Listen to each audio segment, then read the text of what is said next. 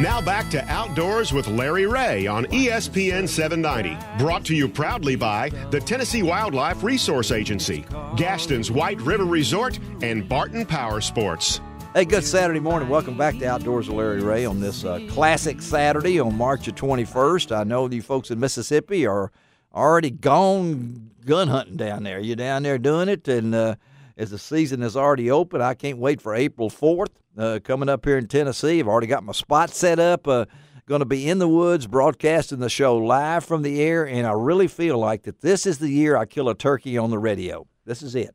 Bill Cooksey's smiling, as he always does, and everybody else. That's called the Whispering Show, and I'm going to try to get one out there that I know must be old, and maybe if I see that turkey and it's got a hearing aid, I'm going for it. Okay, that's my chance and everything. But now here you come. Don't worry about the whispering. Turkeys, I promise you, don't pay that much attention to your voice.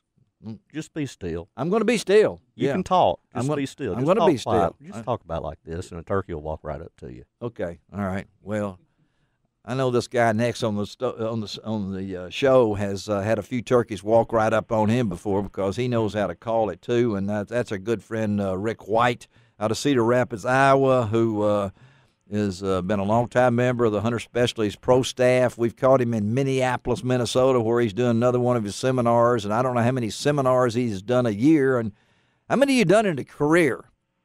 Oh, gosh.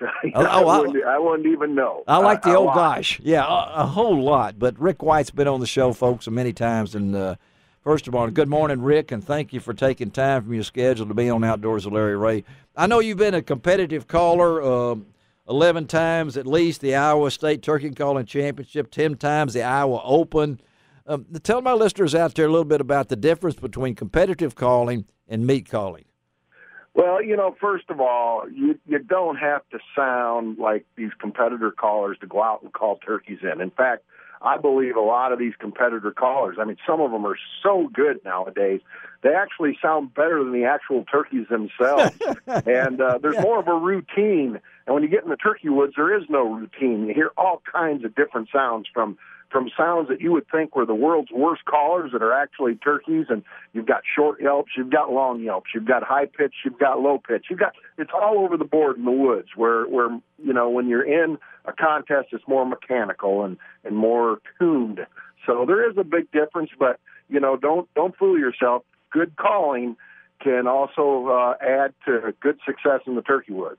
Yes, and I know that, and some of these guys that are with us this morning inside the studio here as we visit with Rick White from Hunter Specialties, and talk about teaching kids how to do this. Rick, I know you love to teach kids, and Steve Turpin is in with us from Turpin Game Calls in here. His family's over 100 years in the call business, and he says he can teach a kid in 5 minutes. Isn't that what you said, Steve? He shook his head. Yeah, well enough to call. Well enough to call. So let's talk about what is your favorite, do you like old people, young people? Who's easiest? I like to take anybody turkey hunting, but let me first say, kids raised in the outdoors, hunting, fishing, camping, Boy Scouts, Girl Scouts, I believe they have a better respect for life. And I see these kids getting in trouble in school nowadays, and I'll bet they've never spent one day in the woods. So for that one reason, amongst a lot of others, we owe it to them to get them out in the woods.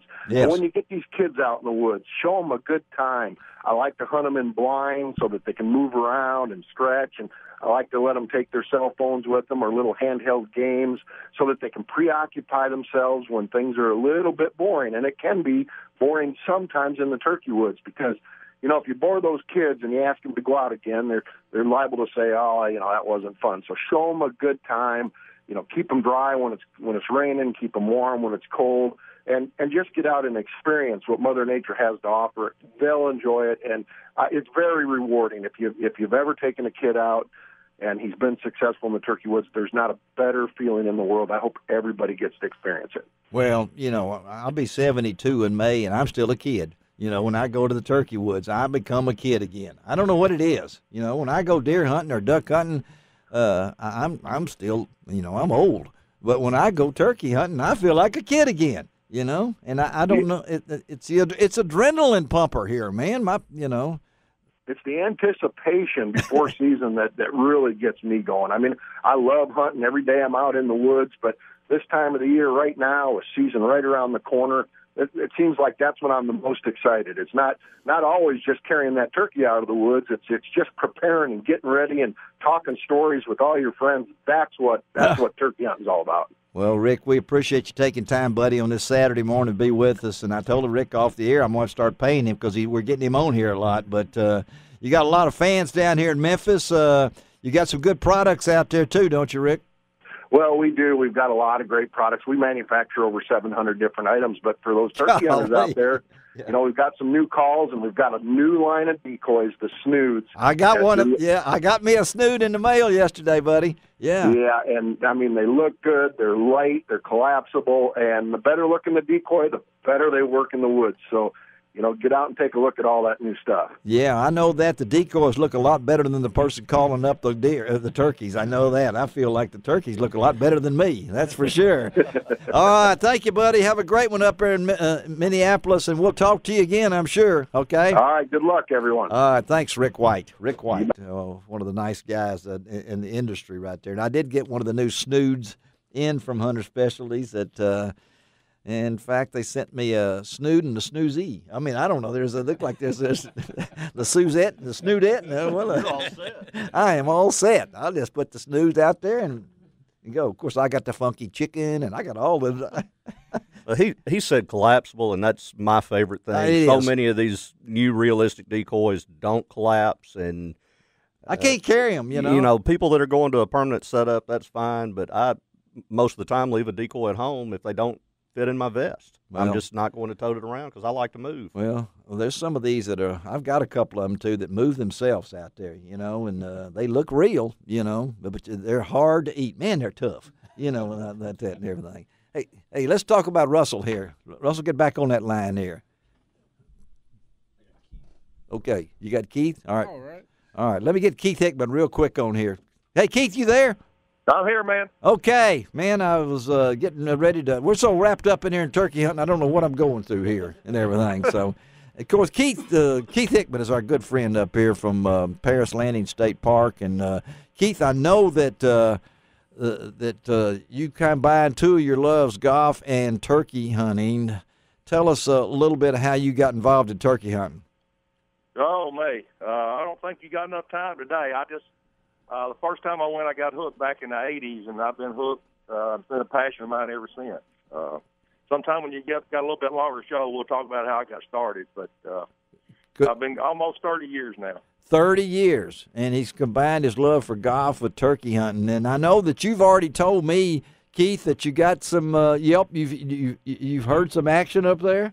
Just a little bit. Of course, y'all may have already talked about it, but we went from winter to spring, and I didn't do much scouting in an 8-inch snow, but I did look for a few tracks. But just this past week, I did hear a few birds gobble. One day pretty good, but the rest of the time just a few gobbles here and there. But birds are still kind of with hands and packed up and ganged up, so I didn't hear a lot. Well, Keith's location at Paris, Tennessee, did get really hammered up there, and some of our folks have asked what effect that had on the golf course, and so I got to sneak that in there a little bit. How's the course? Well, actually, it ended up being pretty good. I mean, the snow had some nitrogen in it, so, of course, we overseed our fairways. So once that snow melted, I mean, everybody's like, where'd that green grass come from? But, we got airified this past week, got them sanded, and just a little bit of more warm weather, and we'll be in real good shape. And you have a chance when you play golf at his course. You might see a turkey, right? Yeah, you might. We used to have more than we do. I don't know what happened to my turkeys on the course. Of course, we're an Audubon certified sanctuary, so we did a lot for the wildlife. Lots of deer, squirrels, and bald eagles and osprey. You'll see everything. But my turkeys have they ease on and off the course. They just don't like all that commotion, the golf carts and people cussing because they hit a bad shot, I guess. Well, do they know that you're a turkey hunter, too? Does that add to it, too? That could be it. I guess that could be it. The bad thing about it was every time when we did have a lot of birds on the course, every time I'd kill one, everybody was saying I was killing one on the course. They kept ragging me about that. Yeah, that's what they did for Keith. Well, thank you, buddy, for being with us on this quick time this morning, and we will talk more the next time. So, and I'll let you know that I still don't have a hole-in-one, but I'm coming up there this year. Maybe that your place is where I get my first one, okay? Maybe it'll be. Y'all come on up, man. Y'all have a safe spring. All right, thanks to Keith Hickman. All right, All Keith, right. Keith is a member of the pro staff for Primos, but let me talk a little with Russell here a little bit. Russell, tell our listeners, get that microphone up there, Russell, close, and tell our listeners what changed your life. I had a work accident, and how long ago? It was almost 6 years. You remember the day, don't you? Oh yeah. Okay. Yeah. What happened? It was yesterday.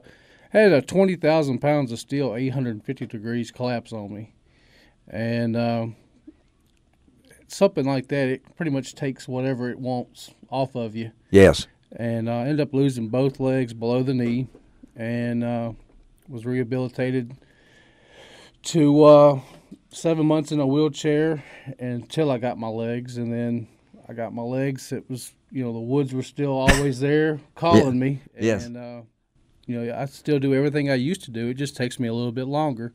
But deer season comes, I still climb up in my stand. Yes. Turkey season, I may not crawl around like I used to, but, I still get out there and get after them. So. And he makes some quality calls here, too. It's the thing about it, I know where Russell lives now. He's pretty close to Quail Ridge Golf Course, and I've seen him out there. But we're going to talk more with Russell also about his calls, because this is something that he never thought you'd be doing. No. I mean, this is a God-given talent that he's given you to make these slate calls, and you brought a slate call, and you bought, what else did you bring over there? I just brought a diaphragm call. And a diaphragm call. And it's a remarkable story of what Russell's been through and what he's done. And I know sitting between Ray Glass and Steve Turpin over here is pretty amazing. It is. Sitting next to you, too. I didn't mean that either. Bill Cooksy's looking at me here. And Also everything. ran. No, you're not an also ran or anything like that. So let's take another break. Y'all ready to make some more music here? Get ready here. And we're going to come right out of here on Outdoors with Larry Ray, talking more turkey on ESPN 790. Let's go now.